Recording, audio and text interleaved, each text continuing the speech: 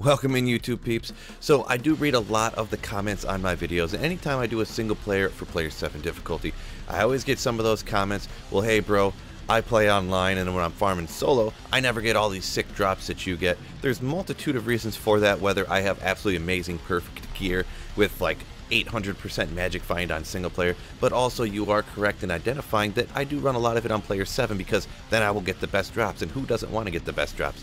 But also, when I do some of the highlight videos online, I do run them on just the players 1 difficulty. I'm in a game just solo by myself. Now today I'm bringing you a list from my experience and from my knowledge of the best places to farm when you're running solo online on Battle.net. Now if you get anything out of this video, make sure you hit that like button, and if you're new and you haven't subscribed up yet, make sure you hit that subscribe button as well. Alright guys, let's get after it.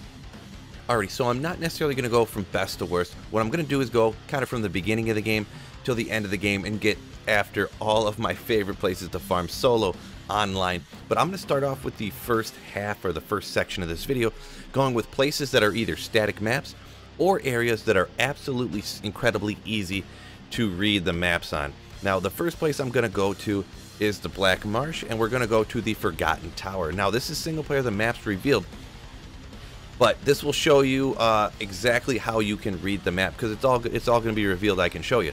Now the tower there in the Black Marsh, you just got to teleport around in order to find it.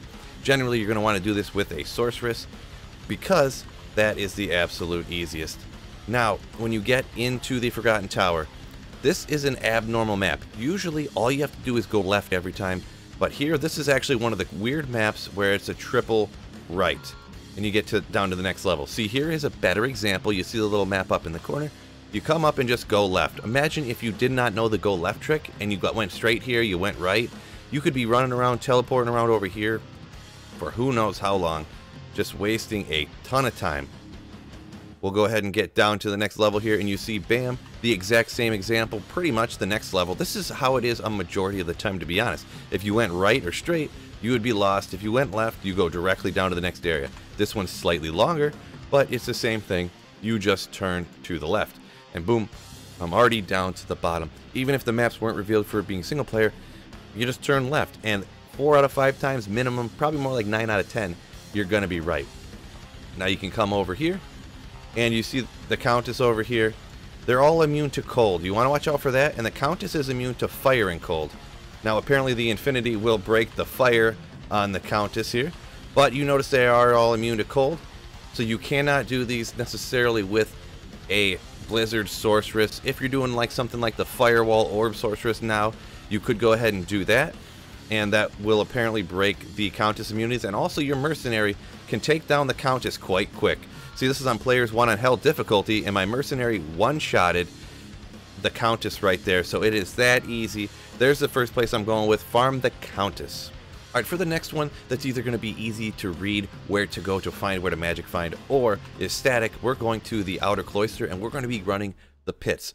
Now for the pits, all you do is come to this Outer Cloister, and you just leave the monastery here, and there is a path. All you do is follow the path. The path will either lead back to the next area, or the other path will lead to the pits. Now you come out here, still going. Where does it branch off?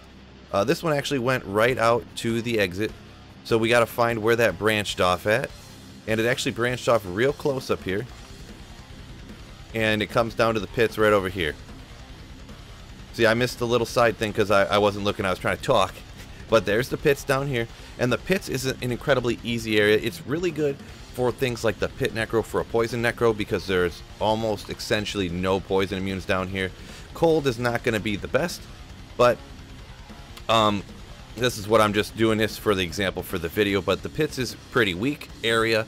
It's a level 85 area, so you can find any item in the game. The monster density is so-so, but because it's so easy, it's so early on in the game, that's what makes this an incredibly good spot to farm here in Diablo 2 Resurrected, and not to mention it's incredibly easy to find. Like I said, you just follow the path from the Outer Cloister back to the pits.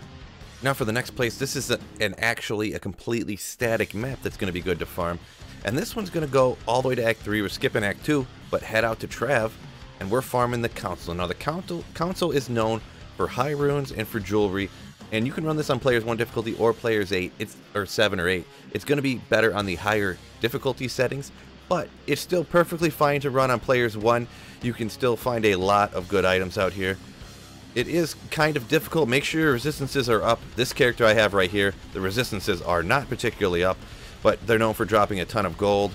You can find rares and uniques from out here at the council, and like I said, jewelry and high runes are kind of what you're known for. A dole is not necessarily high, but that's an example of finding runes from out here. You could ID some of those rares and make sure you get something good, but I'm not going to do that for here, so yeah, don't forget to run the council. Now the next area is going to be skipping Act 4 and jumping to Act 5, and it's going to be another static map that always has these champions right there, and that's going to be the Frigid Highlands. You're going to be running Shank and Eldritch down here. So first, you usually come up to do Eldritch, and this is a terrible character to do this with because they're immune to cold. So I'm just showing you right here, Eldritch and his pack are up here, and then down here is Shank's pack. They're also immune to cold, so the Blizzard Sorceress is absolutely terrible for this. But you can see Shank the Overseer in the middle there. And the thing is, when you kill Shank the Overseer, meteors will rain down, killing all these monsters around in this area.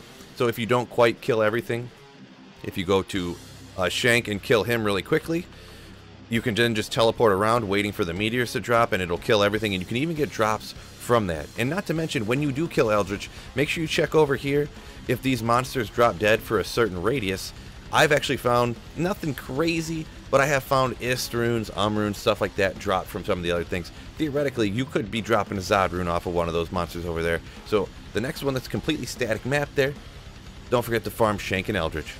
Alright, the next one we're going to jump to after Shank and Eldritch is actually going to be one that a lot of people do not do, but that's going to the Arius Plateau, and that is farming Thresh Shocket. Now, Thresh Shocket is almost the same as the next monster we're going to talk about, farming Pindle, but there's just a couple of items that Pindle can drop that Thresh Shocket cannot, but it's so incredibly easy, that's why you should do it. Now, you can see on my little mini-map in the upper corner, he's going to be right next to this little cave entrance, which on my particular map is right here. He's immune to cold.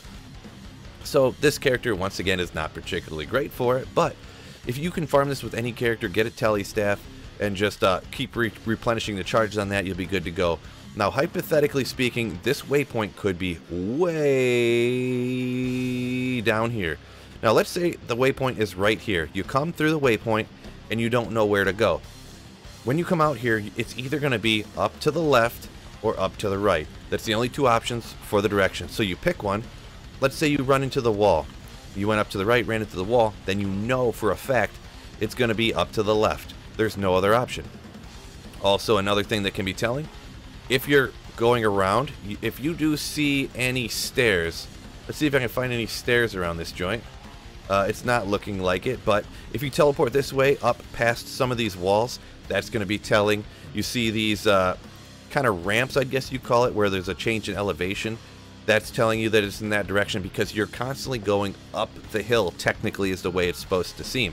So if you find any increases in elevation, if you ever see any stairs, you see there's stairs going up to this bridge to go into there, any stairs anywhere will always face the direction that you need to go. So it is kind of that easy to read. You come through here, you come through, say, the waypoint, you teleport one way, run into the wall, you go the other way. So really, it is incredibly quick to farm. It is super, super fast there. And we'll go ahead and I'll show you just how quick you can run this, because I feel like it's mega, mega slept on. It's super, super easy, because you can literally, if you have a sorceress, you can spawn in here, take 4 steps, telekinesis the waypoint, and bam, you could be killing Thresh Shocket that fast. Thresh Shocket can literally be 2 or 3 times faster than running Pindle, which is the next one that we're going to do here, so don't sleep on Thresh Shocket. Now I feel like we don't even need to pause. I'm just going to roll right into the next one, and that's because you can run all the way down here and come into this portal and farm Pindle. Now Pindle, obviously this is one of those ones where you could get more stuff from the minions around Pindle, but on Players 1 difficulty it's not a problem to farm strictly Pindle because this champions, the super uniques, always drop the same number of items, you have the same number of chance. It doesn't matter on Players difficulty for the elite champions and the super uniques and stuff like that. So it's super quick, and this one I'm not going to linger on too long because everyone knows about running Pindle. But Pindle's portal down here after you rescue Anya. Just go through there, farm Pindle. That's one that you probably want to add on to the end or the beginning or whatever you want to call it of every Magic Find run you do. Alright, now we're going to jump back to the beginning here, and I'm going to go through the ones that are not static maps, but they're definitely still worth farming. Now the first one is Andariel. The drop odds for Andariel on Players 1 difficulty are significantly less than they are on like Players 7 difficulty, but Andariel's pretty weak. She has a weakness to fire, which is noteworthy, but farming Andariel can be super quick and can be super easy. Now you've seen the way that I came from this waypoint. The very first going from the waypoint, you just go out from that tile, which would be where you're at. You can go this way and then just turn right. Just go right as much as you can, and you see that's where this particular map is. You turn right and it's right there. Now for the next level, I personally am not aware of a perfect way to do it. This one right here is you come out and turn left, but as far as I'm aware, that's not necessarily always the case. So this one can take you a little bit longer. That's why I say it's not a completely static map all of the time. Now once you get down here, this map is always static. If you are not a sorceress, you have to come down and run through this door and come through here. But Andariel can be farmed with any type of build at all.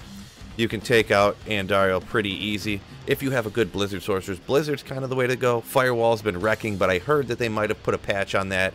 I cannot confirm that yet. But Andariel, like I said, not quite static, but even though Player 7 is Players 1, Andariel is still another place that is good to farm solo online. The next place is one of my favorites and one of the better places to farm solo online. Once again, it's the same as Andariel. We're going to skip Act 2 for this particular one, and we're going to go to the Endurance of Fate level 3 and farm Mephisto. Now for Mephisto, you kind of, when you come through this waypoint, you want to go to the left. Now for this one, you're going to end up, if you run out here, you're going to end up running out here and then going way left like that.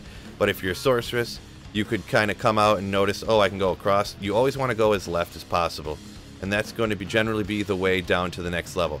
Now for this one, you're going to have to go left and then come back around. This is a huge map in hell, obviously, because if you went right, we'll head over here and show you.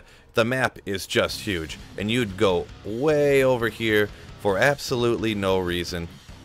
It is just massive. But if you went left, it would actually end up being the fastest way, even though for this particular example, it's not particularly super fast. Once you get down to the next level, this is farming Mephisto. You can kill the council if you want to. The council can definitely drop some good items, but they can be pretty tough, and their attacks and some of the immunities that they have actually can make them tougher than Mephisto. Now if you want to, a lot of people know about Motrick and Mephisto. Come over here and you can just cast away and take out Mephisto, or if you're strong enough, you can just come over here and wreck Mephisto like this. Once again, like I said, Mephisto is just like Andariel, where the highest player difficulty will benefit the drops, but Mephisto is still good for farming on Players 1 difficulty, even though not as good as Player 7. I always recommend hit the super chest back here. It might just be me, maybe I got lucky, but I've definitely pulled a burr rune out of that chest before, so that's why I always recommend to hit that chest too, and then go through that portal when you're done. Now I am going to go over another place in Act 2. I'm going to actually go back and get this one, but it is the Ancient Tunnels in Act 2. Once again, these are going to be slightly better if you do them on Player 7 difficulty, but really if you're hunting the champions boss packs, it's going to be the same, but on the highest player difficulty, then you can find runes. But if you're strictly mainly focusing, or you're hoping to find high level uniques, Players 1 difficulty is still going to be good down here, but I usually wouldn't waste my time on the regular monsters. I would just come around here. These guys are running real fast, so I know there's a champion over here. I took out the champion. I could identify a jewel right now. I'm not going to worry about it. But when you're farming champions boss packs, only take out the champions and boss packs. Now you're coming around here. There's just a ton of champions. There's a champion and boss pack right next to each other. Here's regular monsters. I'm just going to skip them, not worry about it. There's a bunch of regular monsters, not worth bothering with. That's one thing that is important if you're farming on Players 1. I would generally skip a lot of the non-champions and boss packs, because the odds of you dropping something good, like a high rune from Players 1 difficulty, is just way, way, way lower. I thought there was a champion there. There was not, but that's okay. But as you teleport around in here, And if you didn't know, Ancient Tunnels is specifically known for being great for a Blizzard Sorceress. That's why a ton of people do farm down in the Ancient Tunnels. Alright, I hope you stuck around to the end here because this is the most important part. Probably this is going to be the absolute important tips when you're farming by yourself. It's not necessarily the same as when you're farming in full games. When you're in full games with a higher player's difficulty, you want to kill all the monsters as fast as you can, because really with a higher player difficulty, that will increase your chances of getting high runes, and high runes are an incredibly amount of value. You can trade those for other good items that you need. Now, when you're farming by yourself, you're generally not targeting to find high runes. Really, you're hunting the actual unique items. Maybe trade rare unique items for the incredibly uncommon unique items that you're looking for. So that's going to be the kind of the three biggest tips. You want to almost exclusively target champions and boss packs and kind of skip over the generic monsters, because on players 1 difficulty, you're not going to have the better chance of finding high runes like you are on players 7 and players 8 difficulty. Now you want to prioritize the speed at which you go through the game, so that's going to be faster walk run, faster cast rate if you're teleporting, and doing areas that are incredibly easy to read or are completely static that you can get to that location. And then you're going to want to prioritize magic find over the plus skills gear necessarily, because when you're on players 1, monsters are so much more weaker than they are on players 7, players 8. Actually having the more magic find will actually be more beneficial because you can kill them in 1 or 2 seconds, no matter how much damage your output. One last tip when you're farming solo online, I do want to recommend, you do see a ton of people doing 100 Andariel runs, 100 runs to Ancient Tunnels. In general, if you are farming for good items by yourself online, that is not what you want to do. That is a good way to literally drive yourself insane. If you're going to be playing online by yourself, I would recommend taking maybe your 4 or 5 favorite places, or the ones that are fastest for you to farm good items, and go ahead and do those back to back to back in a game. Then maybe jump and create a new game. Don't necessarily just run the same place, driving your head into the ground over and over again. So I hope you use these locations and you get out there and find some absolutely godly items. Hey, if you do, hit that like button for me and make sure you subscribe up so you never miss any of the Diablo 2 Resurrected content, and so you don't miss my live streams right here on this YouTube channel. Peace out, YouTube. Hopefully I catch you next video. Hey guys, don't forget, keep slaying. Ooh.